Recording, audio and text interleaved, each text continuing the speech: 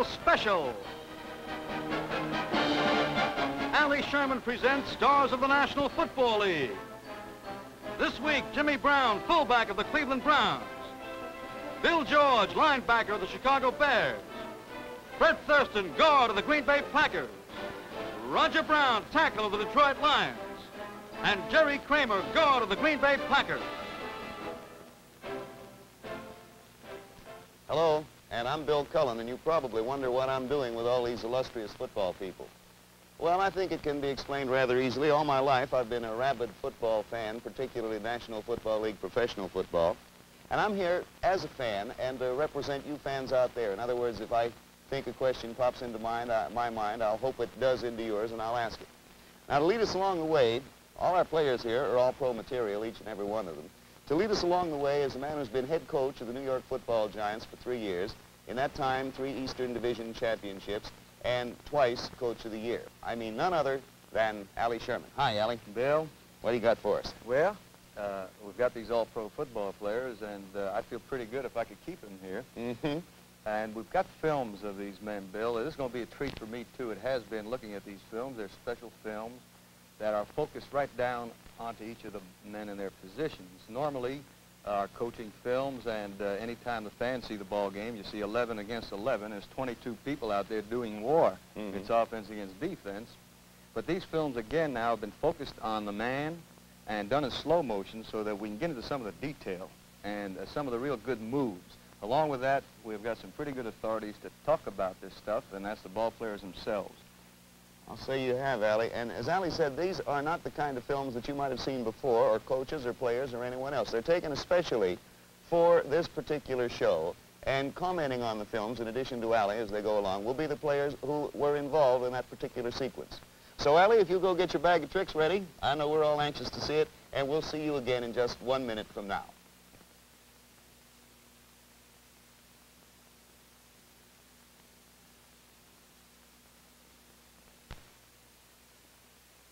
Allie, what do you got for us? Well, you know, we've just been talking about war, and actually, it isn't that violent a term. Football, basically, is the offense trying to move the ball against the defensive people trying to take it away. But we've got men that combat each other, and I think these films will show it. Let's take a look at some of these films. We've got some shots of Jimmy Brown first, and we'll go through these things. We'll have them stopped right here for you to show you just where the play is going to take effect, and also talk a little about the different moves. Right here now you have Jimmy Brown on your screen. He's going to take a pitch out from the quarterback going to his left. And as you see the play evolve, you're going to see that tackle out in front of him, his offensive tackle, making a block for him, and Jimmy is going to dip. As he comes out here, he's going to dip in to help that tackle make the block. These are the things that make a play. It's the ball carrier, and it's that man in front of him. And, of course, then you got the Roger Browns and the Bill Georges trying to pursue. Let's take a look at that and see just how this thing goes. This is the Browns now with a pitch-out play going to the left. And we'll see that ball come right off. There's Jim now getting the ball. Here he dips in to set that block up on number 55. He puts a burst of speed out and comes out and around, and actually it looked like where he was going to be tackled at first, he went off for about 12 or 15 yards, and that's pretty nice stuff. Pretty nice stuff, Jim. You like those, don't you? Oh, yes. Whenever I can get that tackle out there free and ahead of me, I think we're going to get a little something.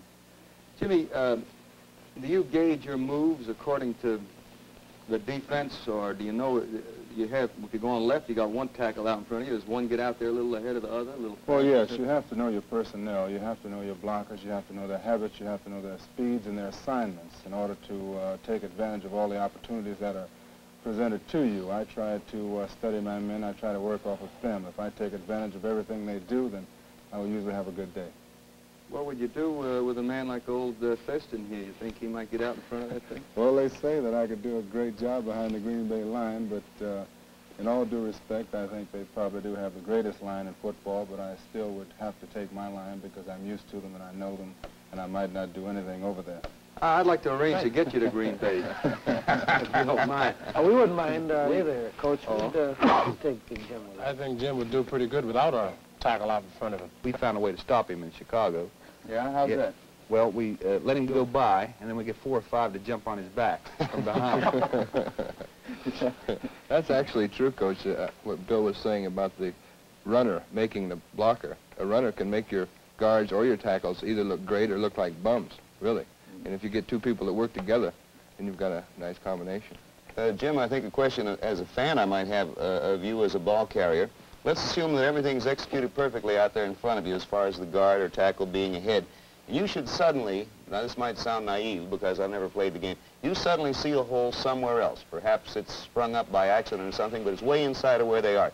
Is it perfectly all right, or would you hear from the coach if you decided you thought this was a good hole and you made a fast cut and went through it all by yourself? If I was a rookie, in answer to your question, Bill, if I was a rookie, I think that I would go on and do what I was supposed to do. But after a while, after you're in the league, so many years, you establish yourself as being a pretty smart fellow so that the coach will go along with you in situations like that.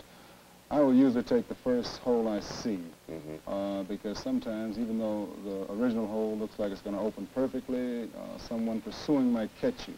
So in certain situations, I will take the first hole that I come to. In other situations, I might hesitate, depending on the down and so forth. I guess then, Jim, it's pretty much like anything else. The coach will go along on your know-how and your experience and figure you're going to do things right more often than you're going to make mistakes. Is that it? That's exactly right. You have to keep a runner loose, and he has to make decisions on his own. I see. Here we go right up into the middle. The tackle is just about to get into you. And as we move along, there it is, you break his arm, there's the linebacker. He has just been shed by it.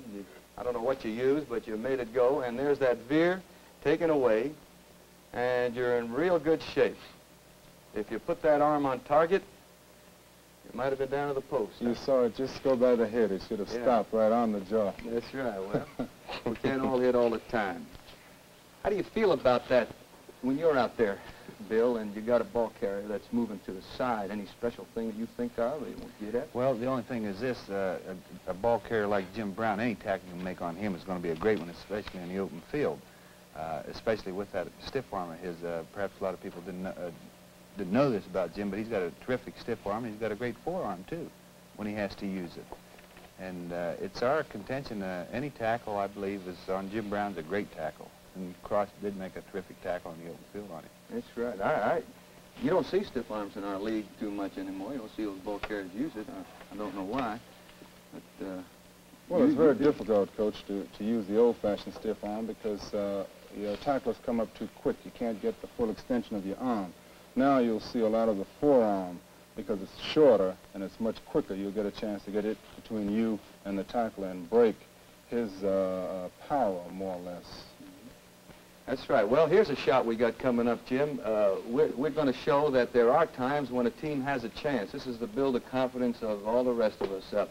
It's a good game, but actually we found out the secret, and when they see the film, we'll know what the secret is. Let's take a look at this. Jimmy's going to take a pitch out now, coming out to his right. He's going to come out right out here, take that pitch out, and then come up the field. Come up the field, and we'll see what happens there. All right? Here's a pitch out from the quarterback. He starts up the field. He comes in and bang, 2 defenders. We found the secret, fellas. Not one, but 2 of them. Double up. Huh?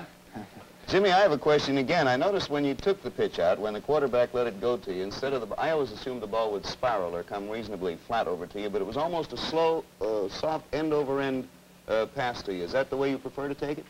Well, that's the way that our coaches teach it. I think it is probably the best way, although some of the other coaches teach the spiral. I feel that the end-over-end pitch out is much better because it gives the back a chance to juggle a ball if it's not on target. The spiral, in any case, has to be on target. I feel that the soft pass is direct enough to get there fast, yet it gives you a chance for error. And do you have a particular height at which you like to receive the ball? Eye level or chest level or? Well, yes, just about stomach high and out in front of me, not shoulder high and behind me. This is a very difficult catch. You have to practically stop to get back there. That's right, and you'll never get outside like that because you'll have to break your stride. Want to try? Want me to try a pitch out? Difference between the spiral and the flop? Sure. Haven't done this for a lot of years now. I've never done it, so let's This go. is the spiral, and you might see a difference as the ball comes. Yeah. Okay, now here's the one that Jimmy prefers. It's that end over end. Hey, It's probably the one I'll thing. blow. No, by golly, I did pretty good. It was easier to catch. I had more ball. That's more right, surface. you have more Yep. surface. Exactly. I did that. Exactly. Oh, I understand. Now all I have to do again is learn what to do with it. Now that I hear it. Run. We have a shot of you, Jim, done in slow motion, where you come out on a right-end run, out to here, and this is going to illustrate what we mean by power. Further up the line, we're going to show the run in its continuity first, and then we'll come back and stop it and show just how you have that drive. Let's go now on the film. There's an end run right, and of course this is, what, Jim, 232? Did you play out last year? About 230, 232. That's what you all say. Let's take off on that film now. We'll see Jim come out at 200 and what we think is 240. They put that 232 in the program, but we're not misled. There's a beautiful cut. He breaks 2 or 3 attempted tackles, finally gets hit, but lunges forward. And with this, we're going to come back now and do this in slow motion and stop it at the point of contact. And we will be able to show with this whereby Brown gets stopped, and after he does get hit for the first time, with that extra little lunge, gets an extra 4 yards. Let's see it go right now on the film. Here we go. In good shape here, makes the cut, breaks 1 tackle, another, gets hit right here. Now, in football, and I'm sure everybody knows this, that first stripe ahead of the 3 ball players right there is a 5-yard line stripe, basically. Jim's being hit between 2 5-yard line markers. That means he's 2.5 yards between those two lines spaced at 5 yards. Now let's see what happens when we put this film into motion and where he finishes up. He's been hit and should be tackled. Actually, he's halfway between the next 2 5-yard line markers. That's a 5-yard gain after a man gets hit. How do you do it? That's a pretty general question, isn't it? Well, actually, a ball player always tries to fall forward. This is one of the main, well, one of the basic things that he should try to master. And I think all coaches teach that. Fall forward when you hit, get as much as possible. I noticed Jimmy falls forward and hits and then seems to squirt about another yard or something like that. That's something else I guess you developed through your career. You mean Jim. once I'm on the ground? Yeah, you just seem to... I don't know. I don't want to take that rap. That's falling, you know. Hey, Allie, we got, I don't know if you noticed the play set up here. We got one setup we thought you might enjoy. Allie Sherman, head coach of the New York Giants. This time it's against the Giants. Oh. And I want you to notice how Allie has his defense prepared for this. Everything. All right, now you can let it go any time, and here's Jimmy in a pretty well-known run. I don't remember this being prepared for the show. What did you do? Huh? What happens there, Allie? There he goes. Oh, I remember this one very well. Look at him make that cut back. Boy, that's beautiful. That's as fine a piece of running. It walks 10 yards. He always walks in the last 5. He kind of teases you out there. That's the part that hurts. It was quite a play in any way you look at it, Jimmy, and a beautiful run. And I think maybe what we ought to do along about now, Allie, is take a little bit of time out and give you a chance once again to reset your defense for that one. We'll be back with all of you just 1 minute from now.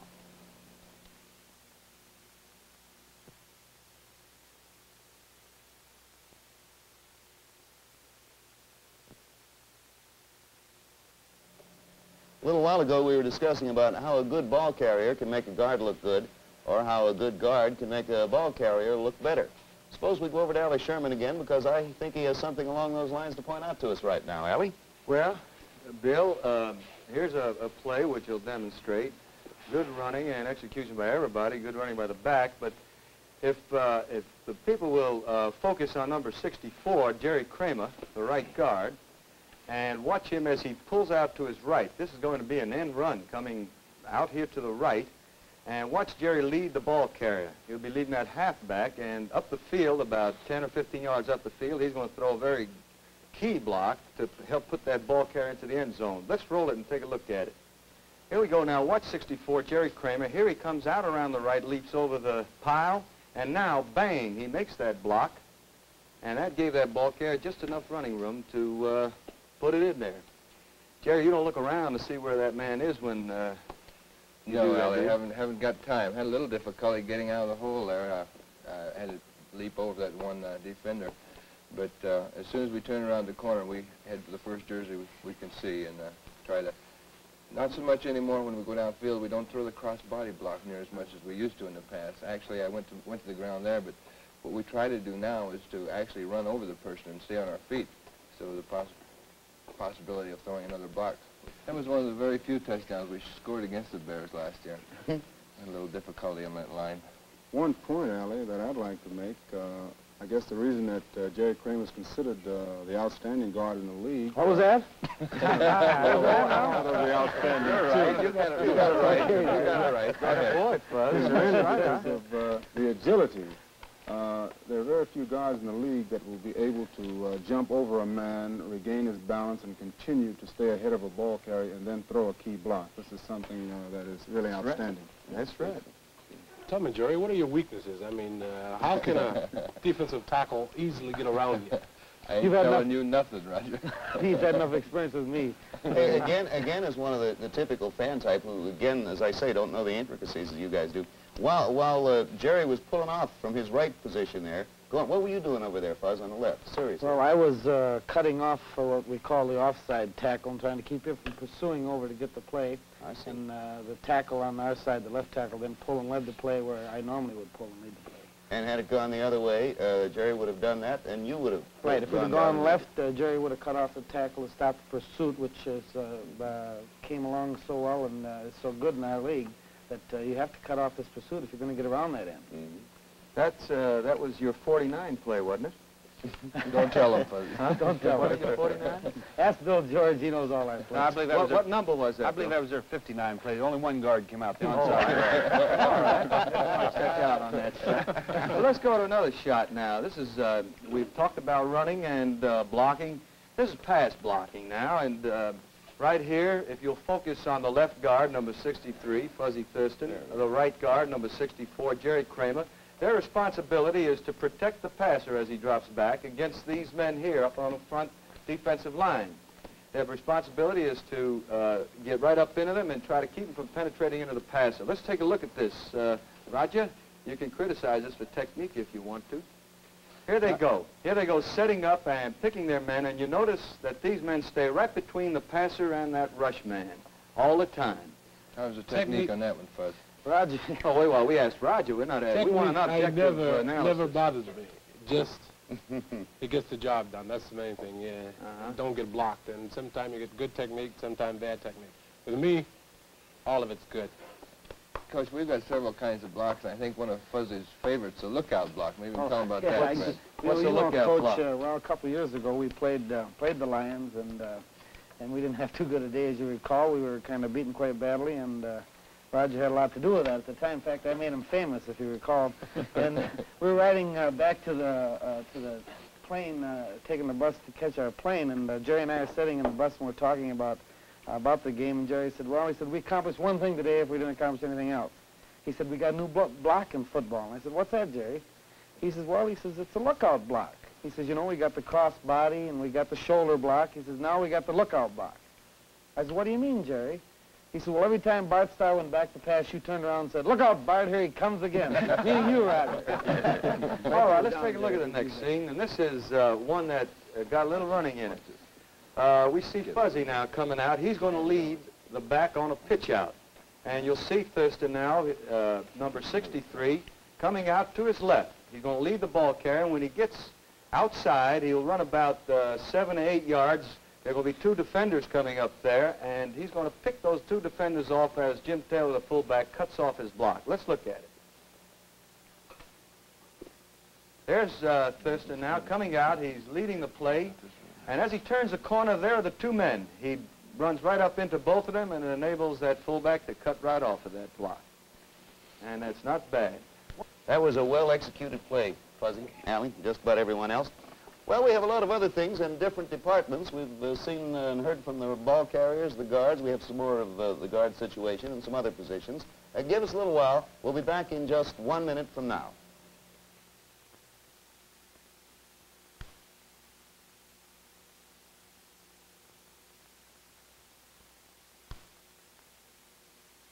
Allie, what are we going to concentrate on now?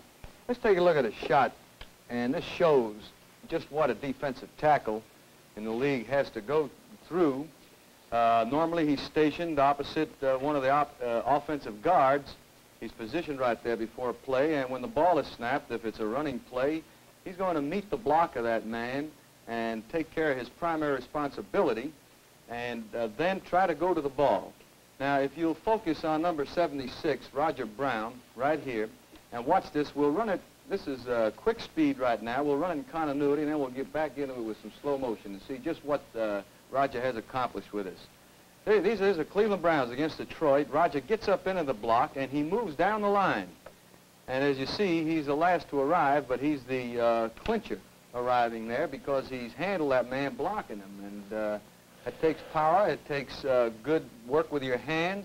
And if we look at this in slow motion now, and again, focus on Brown, number 76. And as the ball is snapped, you'll see him come up into that block and work his way down. Let's see it.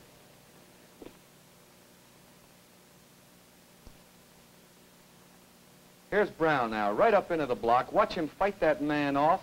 He works his way down, taking his man with him, and boom. That's you carrying the ball, isn't it, Jim? Yes, it is, unfortunately, Allie. Roger weighs quite a bit, you know. Did you know when Roger arrived at the scene? I always know when Roger arrived.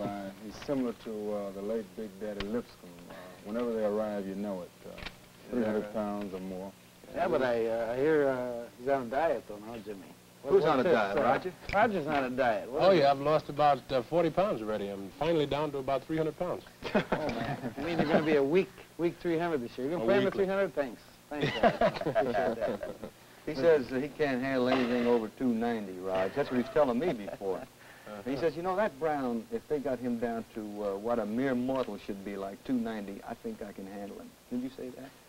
I don't recall exactly saying it that way, Coach, but if he gets down to 240, I'll do a better job, I'm sure of this. Huh? Well, if I get down to 240, I think I'll change positions. Okay, I'll go start running the football. Trying to be a fullback. Anybody can play on offense, Roger. That's right. It takes real brains to play on defense. What do you mean there? All you got to do is be able to hey, get a ball and run. Raj, it looked like when you were getting into that man, that takes a lot of power and all. There's a special technique you use.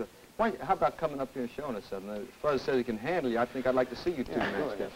Let's take a look at his rush against you and what, an offensive guard and what your first moves are, or what you're trying to do. Well, the main thing on that particular move was a slide.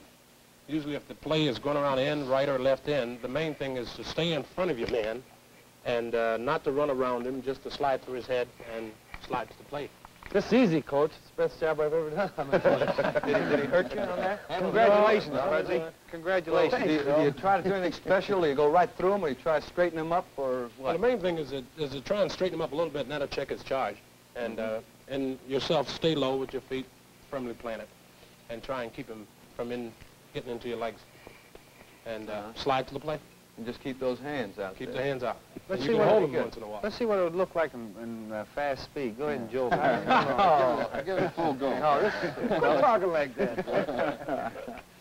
Well, all right. Let's take a look at the next shot then. And we looked at defense. We're going to go one more time to offense, and this is blocking by a back. Let's take a look at this in slow motion now one time, and you'll see just how this thing sets up. As the film rolls, it's going to go left, right to their left, and you'll see the block made again by Petrosani and Danny Lewis coming off his block. Great block by 89 here, Coach, the left end. That's right. There he is right up in there. That's Petrosani, 33, and the back comes off. These things happen pretty fast out on that field, but right here you can see those backs just made. Jim, do you wait for his block on something like that, or do you slow down ever, or except for special times? Well, actually, I usually start out at full speed, shift down to about 3/4, look at the blocking situation, watch my key block, and then shift back into high gear. All those gears. That's just like a nice truck. That's right. What do you got, Bill? Automatic transmission or stick shift. Well, actually, playing with Mitchell for 3 or 4 years, that's the terms that we talked in, the shifting of the gears, going from one speed to another. And you have to have different speeds to be a runner, Thurston. Yeah, but the trouble is your 3/4 speed is a lot of people's top speed, though. And we'll be back with you in just 1 minute from now.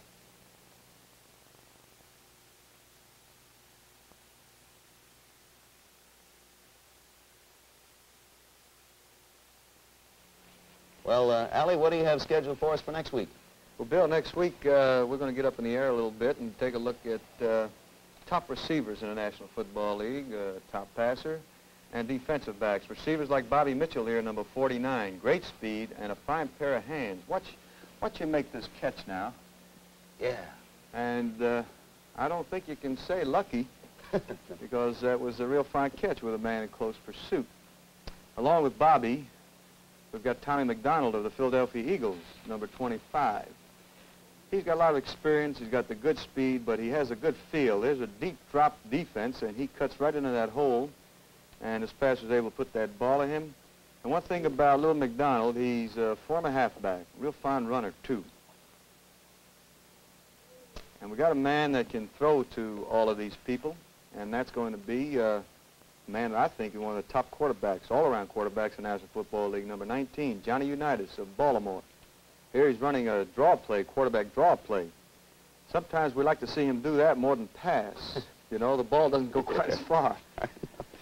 And with these men, the men who catch it and the men that throw the ball, two top defenders, Dick Lynch of New York Football Giants, and man who's long been one of the most consistent and best of the safety men in the league, Yale Larry of the Detroit Lions. Mm-hmm. This is war. These are the men who throw and catch, and the men who have to stop, and we're going to talk to them again and show these film clips and see just how it all ticks. A whole new version of offense and defense with these special films of yours, huh? Well, I hope so. I think we enjoy it, and it sometimes gives you a few ideas when you see these men so close together. Well, I've learned a lot, and I hope I can learn as much next week, and I'll be here looking in. Oh, incidentally, may we say once more a very kind thank you to those who helped so much today. Fuzzy Thurston. Thank you, Bill. Jim Brown. Thank you, Bill. Jerry Kramer. Thank you, Bill. And over here, Roger Brown. Pleasure, Bill. Bill George. Thank you, Bill. Allie Sherman. And for me, Bill Cullen, thank you, and we'll see you again. Bye.